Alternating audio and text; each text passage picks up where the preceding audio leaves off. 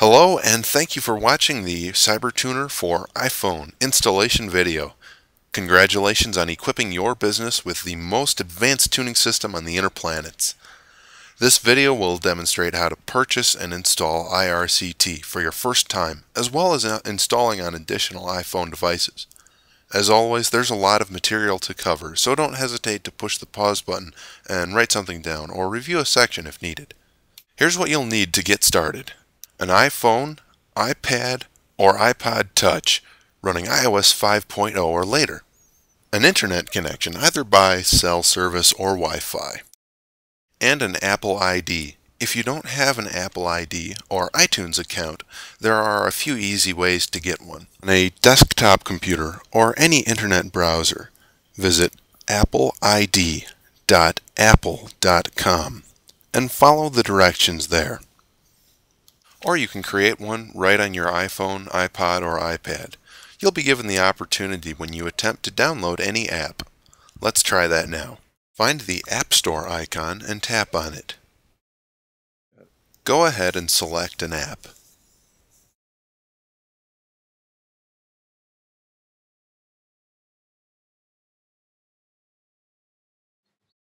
Just tap the button on the upper right to purchase, and you'll be given the opportunity to create an Apple ID if you're not already signed into one.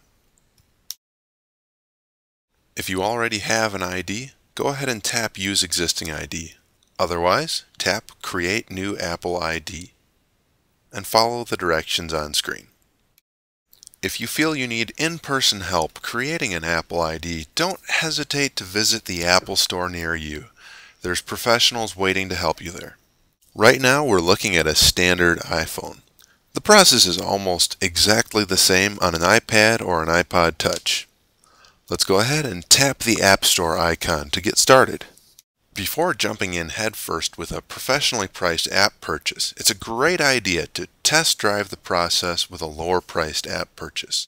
The process of purchasing, downloading, and transferring to other devices works exactly the same, regardless of the price.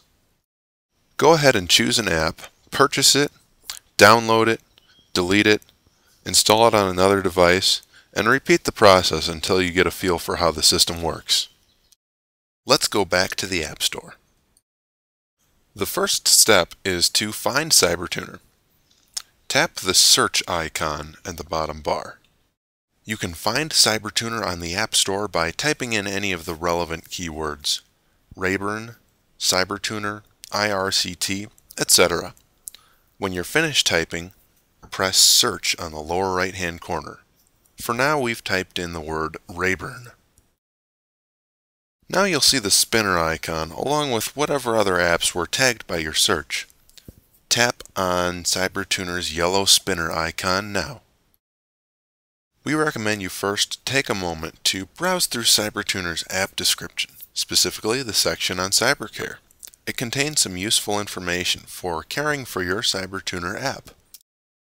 At the top of the page, you'll see a button with the price. Tap on that when you're ready to purchase. It will change to the words Buy App. Tap again. And enter your Apple ID password and, if necessary, username. A notice that CyberTuner contains age-restricted material may appear. There is no objectionable content in CyberTuner of any kind. This is Apple's way of allowing parents to keep their 12-year-olds from purchasing professionally priced software on their accounts. Tap OK and CyberTuner will begin to download automatically. A key point here: if you have already purchased CyberTuner on the iOS, the App Store will not make you pay again. Double check that you're using the Apple ID you used to purchase CyberTuner. Let's do that now. Tap on Settings, and then scroll down to where it says Store. Tap on Store.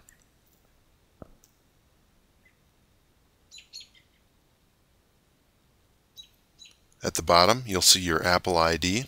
This is the Apple ID that we downloaded CyberTuner with just a moment ago, so we know we can download it again without being charged. The button that listed the price, should now say install, or installed if it's already on this device. That means the download is free for you because you already own a license to run the software. Once again, as long as you're using the same Apple ID, you will only need or be able to purchase iRCT once. Apple will not let you accidentally rebuy a license to run software you've already purchased, even if it's on a different device.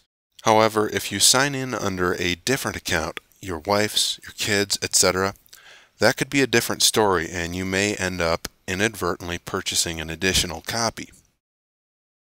Let's demonstrate installing CyberTuner on a new device. We'll go ahead and delete our copy of CyberTuner on this device. Press delete and CyberTuner is no longer on the device. Once again, tap on the App Store. Once again, we'll notice that the purchase button on the upper right hand corner of the screen changes from the price to the word install, or if we already have it on the machine, installed. This means that the download is free for you since you already own a license to run the software. CyberTuner is now downloaded and installed on this device. That's about all there is to it. Please note that the iRCT CyberTuner license is meant to be used by a single piano tuner at a time, although you can install CyberTuner on multiple devices that you own and control. If more than one person needs to use CyberTuner to tune pianos, then that person needs to set up their own iTunes account and purchase their own CyberTuner license. That's what you need to know to get CyberTuner installed on the iPhone platform. Be sure to press the thumbs up button and subscribe if this video helped you so you don't miss the latest CyberTuner tips.